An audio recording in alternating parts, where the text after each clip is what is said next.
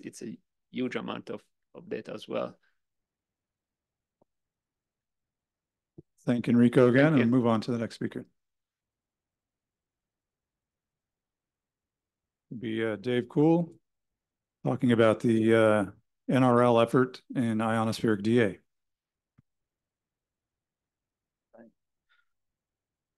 Where's do it point it over there and then I go here? Ah, that works. Ah, that's good. Okay. So and then I went back. Okay. Thank you all for having me up here, and kind of hard to follow Enrico's presentation because I am using physics-based models and trying to do data simulation. But I think I'm going to try to argue that the area that I'm interested in, I think there is there's some room for some improvement, and that we might be able to get something out of it. So I work for the Navy with the Naval Research Lab, and so there's obviously a lot of people that are involved in this research here, so I'll just get into it. So the models that we use is the main model that we use for at NRL is the NRL SAMI model. And it has a magnetic field-based model. And the magnetic field is strongly influenced by ion motion. Ions move easily along these field lines. Cross-field motion drives the electric fields. You've all heard this from the previous talks. Some models address using field-aligned grids. The geomagnetic coordinates use latitude, longitude, altitude relative to this geomagnetic poles, as opposed to the geographic poles, which is why a lot of these models, a lot of these this ionospheric models use this geomagnetic grid. So the ionosphere is made up of layers and is strongly controlled by polar forcing, and that's what obviously Tom Berger was talking about, as well as at SWPC. The influence of the sun on the ionosphere is a major driving factor. The thickness and layering changes drastically with no reinforcing solar wind at night. The ions recombine to neutral items rapidly in the dense particle environment. So we've got this changing night-day environment where it blows up, where it comes back down, and we have the layers, the D, E, F1, F2 that sort of emerge during the day, and then the E and the F during the night. So this can be seen in sort of another form of this, where you can sort of see the altitude of what we see in the ionosphere during the day versus the altitude that we see versus the night. And however, with all of this and the sun's influence and trying to model the sun is extraordinarily important for this problem. There's another driving factor, and the neutral winds impact the ionosphere at these lower altitudes through planetary and gravity waves. And this is a secondary effect to the large solar forcing. But however, it is a driving factor in this lower portion of the ionosphere. And for us at the Navy, I mean, you've heard with SWPC, they're interested, they've got a lot of interests, obviously, but one of their interests is the drag at the top of the ionosphere. We at the Navy are really interested in the lower part of the ionosphere, in what Sue was talking about as the HF frequency in communications. So that's what my job has been trying to do. And at that lower portion of the ionosphere, we have the winds form this smaller, more meteorological scale structures that we can see. This is AirCO incoherent scatter radar results, and you can see all this these structures. So the electrons in the neutral density profiles, although the neutrals dominate the density, electrons and the ions play a role in the physics. The number of densities over the altitude, in these ranges of altitude, there are large changes in the chemical composition, which greatly impacts both the neutral and the ionospheric dynamics that we have. So what ionospheric observations that we're working with? So we've been talking about this GNSS, global navigation satellites. Their dual frequency signals can be used to estimate line integrated electron densities along ray paths from the transmitter to the receiver. It also applies to the ground-based receivers, and then direct processing requires an integration along this slant path. But transformations can be used to estimate the vertical integrals that we're getting along those paths. Another ionospheric observation that we work with is ionosondes. And the ionosondes is a simple radar that points directly up into the ionosphere, returning a time-dependent radio frequency and electron density. And this is used to estimate this bottom side electron density profile, which I'm showing here in this in this curve, this solid line curve here, where you have the dots, which are the ionosonde retrieval that you actually end up with. So how do the tropospheric and space weather models differentiate? The terrestrial models are usually on geographic grid, where the space weather models are geographic, geomagnetic, Earth-centered, Cartesian, 2D height integrated field lines. The grids, they vary, but vertical columns over the spherical shell is common. And then the grids in the space weather model follow magnetic field lines, and they don't necessarily align vertical columns. And then the systems of equations, the terrestrial weather is basically based upon Navier-Stokes, possibly with chemistry involved, whereas the space weather really relies on these Euler equations plus a subset of Maxwell's equations. So the ionospheric models that we are kind of looking at and using is first we have the IRI model, which is the International Reference Ionosphere. This is a publicly available model. It's empirical, it's statistical. The model provides climatological average ionospheric densities at a given date and time and solar flux parameter. Now, we have a version of that model, which is called PyIRI, and Victoria is going to be talking following this, which is also publicly available, and it's the Python rewrite of this IRI, and it performs much faster than that. As I was saying, the main model that we use at the Navy is NRL SAMI, and that's not releasable because we're the DoD and we have to keep things behind the door, and we can't hand that out. So it is a physics-based ionospheric model that solves the Euler equations for multiple ion species with ionosphere-specific forcing terms. So what we have chosen to do is the first generation goal is we want to get an operational JEDI LETKF to update the NRL SAMI ensemble. So the initial setup that we're looking at is the JEDI LETKF with all the localization weights set to 1. So it's effectively a JEDI ETKF. Now, since we can't publicly release and we can't put the NRL SAMI into the JEDI code system, what we've done is we've taken the PyIRI code and we've had it make the same output as we do in the NRL SAMI mode. So that's a geomagnetic grid. So we can put PyIRI, and we have put PyIRI into the internal JEDI code base, and then that allows us to have researchers and developers in JEDI work with our model. Here we go. And so they will be able to help us over the following years of the more JEDI interfacing with the geomagnetic grids, with this IOTA ingesting of the ionospheric observations and ionospheric observation operators, as well as working on parameter estimated JEDI ionospheric ETKF. The JEDI PyIRI allows us for integration in the ionosphere C-test within the development code to allow code development on the tip of the JEDI development. So JEDI development, and maybe Hue will talk a little bit about this, is a very new code system, and you kind of, in order to really utilize the code, you really want to be at the forefront of the code. You want to be at the tip of the development.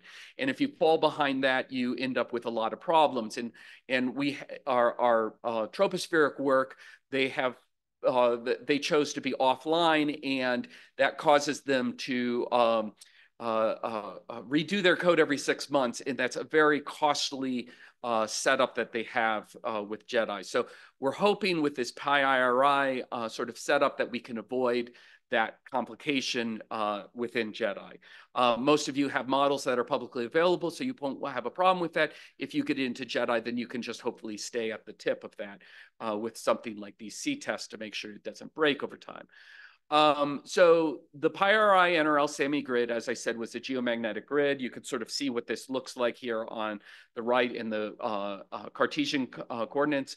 We've highlighted the lines near 0, 90, 180, and 270 degree at the equator. And then you see a cross-section of this where this little red part is that part of the grid. And then if you go way out to the black, those go way up into the atmosphere and then come back down. But you can see all these grids start at the surface of the Earth, and then they continue down back at the surface of the Earth. Now, the ionospheric model space needs to be read into Jedi DA system, and we've already integrated the PyRI NRL SAMI into the system, but we've done it with this first setup. We've done a very simple read-in of the state space points with just a lat, lon, and height. It's very simple. It's an easy thing that we were able to integrate our system in. The bad thing is that this doesn't allow us to use many of the tools in Jedi work with in this model space grid, such as localization and other background error covariances. So the main integration of models into Jedi is Atlas. That's sort of the direction that they've chose. You can go to GitHub and look at this. It's an ECMWF, a library of parallel data structures. And so it's very modern and it's very good. And the good thing is it's the direction that Jedi really wants to go, and it seems. The bad thing, it's never been configured for geomagnetic grids. And so that in order for us to use Atlas, we need to go to the Atlas community and say, okay, we need to have you incorporate our grid. Now, I know Francois is going to talk later on, and there's another in-between step, I think, where possibly Jedi will be able to support some other methods to read in model space, and we'll still be able to use a lot of these tools like background error covariances and localizations. And so this is just sort of bringing up an issue that needs to be dealt with. So that's one of the things that we're working on. The other thing is the ionospheric obs. We need to read the operational ionospheric observations into the IOTA system, or YOTA system. I'm sorry, I'm supposed to say Jedi. We have 3 sets of observations that we are working with, as I talked before. The ionosons, their EDP files. We're looking right now for a publicly available data set that we can bring that in. We have hooks to read in this data already, but however, the format is being modified into this unified data format, and then we're going to have to modify that once they change that. And but this is part of working within Jedi. We have a community, so hopefully as observations come along, we can all work together in order to get them in. This is just the first step, is these ionosons with EDPs. The Slant Tech Cosmic 2 observations, we're working on a reader for the NetCDF files, and then the GNSS Tech observations, working on a reader for that tech file. Also, that format is being modified, and we're going to need to change those hooks in the future. So we've over the past couple months, really, we've been working on this first OBS operator with these ionosons. First, we have a horizontal interpolator, which we have right here, which we made on our side at NRL, and it basically takes these geomagnetic grid lines, which are in red, and it outputs a profile which is straight up from the surface, and gives out a geovals. Geovals is this format of lat-lon profile into the Jedi observation operator setup. So wherever we cross these geomagnetic field lines, we end up giving our profile. Once that profile gets fed into Jedi, then we can start utilizing some of the things that Jedi has already developed. So like for ionosons, they're very similar to radiosons. And so then you go from these geoval locations in green, and then it goes into the ionoson virtual heights.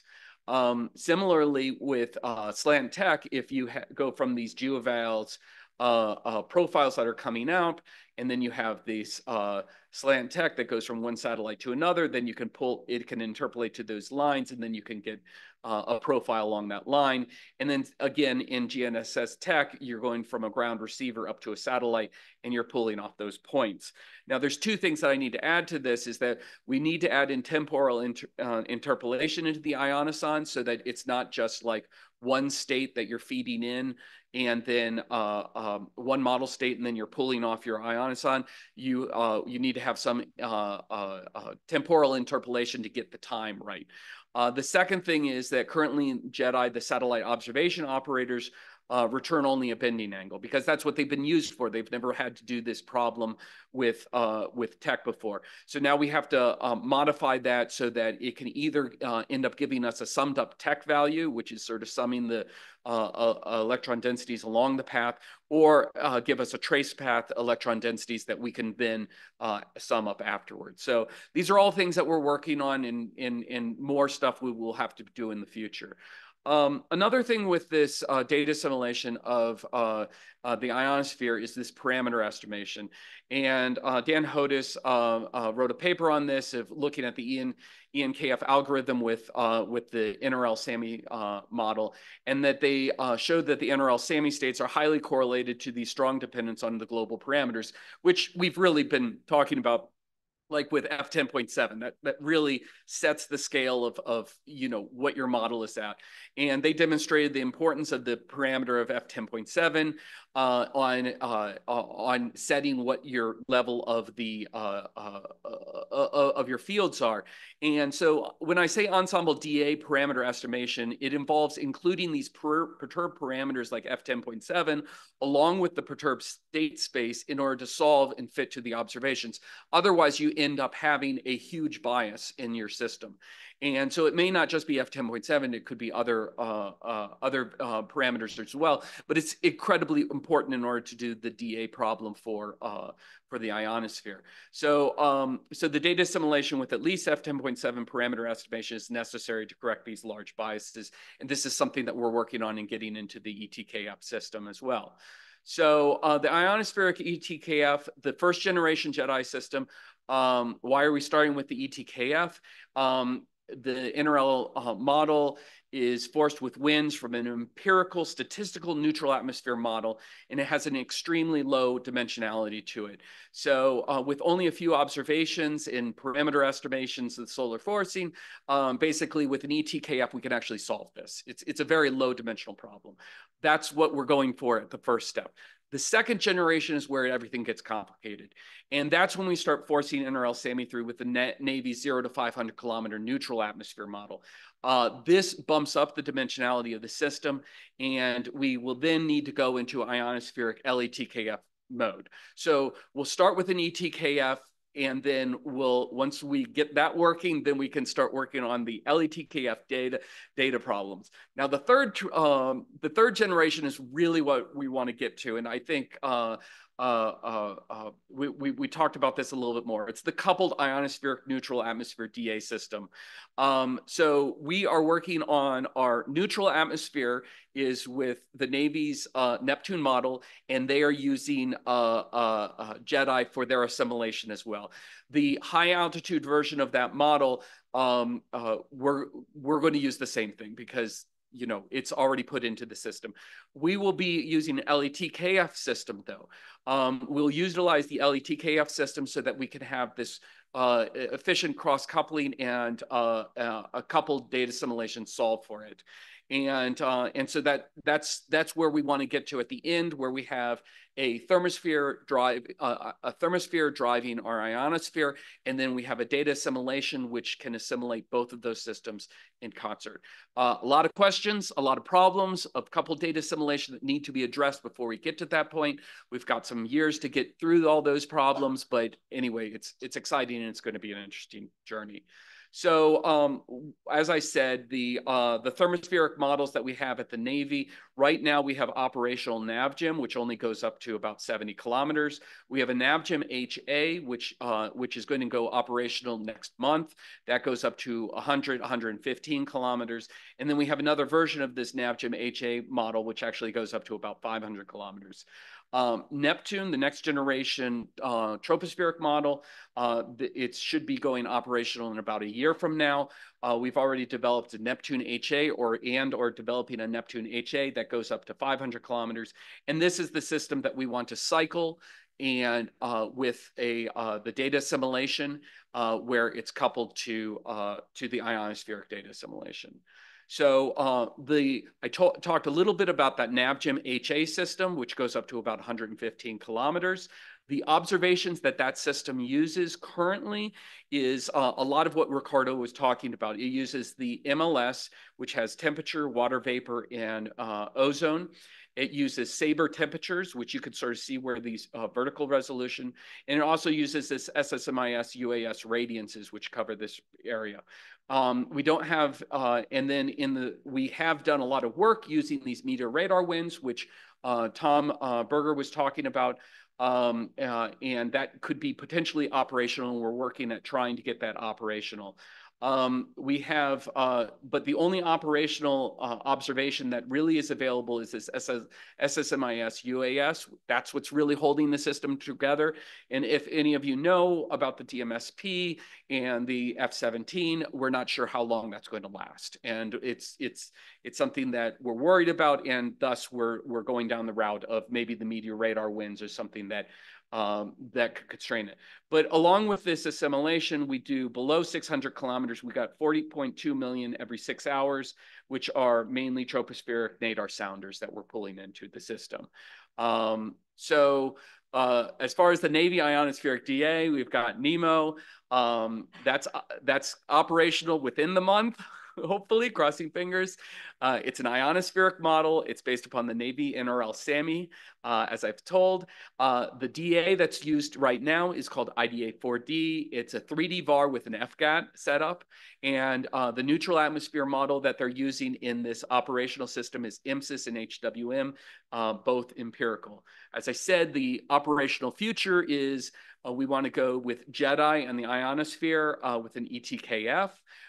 That's sort of around the order of FY27, then the neutral atmosphere forcing, then the JEDI thermospheric LETKF, then the JEDI ionospheric LETKF, and then finally a fully coupled ionosphere. This is not necessarily in order.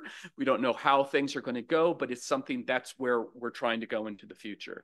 So in summary, the characteristics that differentiate the ionosphere from the atmosphere: charged particles, electromagnetic forces, external driving by long-range correlations.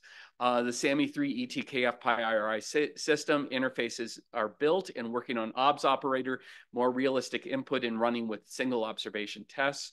And hopefully that'll actually be available on the open external JEDI repository soon, so that you could download it and you can start looking at least with the PI-IRI and see what we've done there. The development needed for JEDI and the Navy ionosphere for the short term, we need more observation operators, the parameter estimation. Medium term, we need observation integration with operators for future thermospheric, ionospheric observation, obliques, satellite drag, UV radiance assimilation, and then, of course, this support for geomagnetic grids. And then the long term is this coupled ionospheric thermospheric data assimilation. With all that said, there's one thing that we haven't talked about yet, and I just want to bring this up at the end, is using JEDI as a tool for verification and validation. So once you have your model into the JEDI system and there are observations in the IOTA system, with using the observation operators, you can interpolate from your model grid to those observations. And then you can output that in the IOTA format. And you can do your statistical analysis on how well you're doing. So you can do retrospectives of your model has run over a time period. You can feed it into the JEDI system, and you can come up with, your state space at those observation locations, and then you can do all your statistics. This is sort of, as a community, as soon as we get more observations into the system, whether or not they're available for operational use, you can use them for verification and validation. And you can do cross-model comparisons as well using the exact same operators. So you know that you guys are living and you're comparing on the same set. So I think, anyway, if you're not quite ready to go into JEDI with the data assimilation, just getting into JEDI with for verification and validation and cross collaboration with other entities, I think is something that could be quite useful. So I'm sorry, I'm going to end with that. I probably went over time, but thank you so much for your time.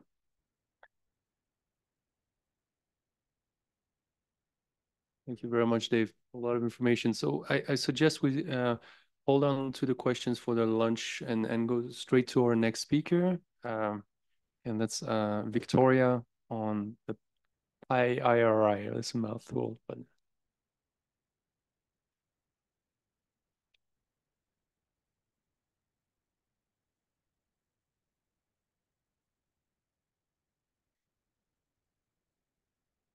Hi, everyone. So in terms of the place of PyRI and JEDI, as Dave said, we've done some work to populate SEMI 3 model with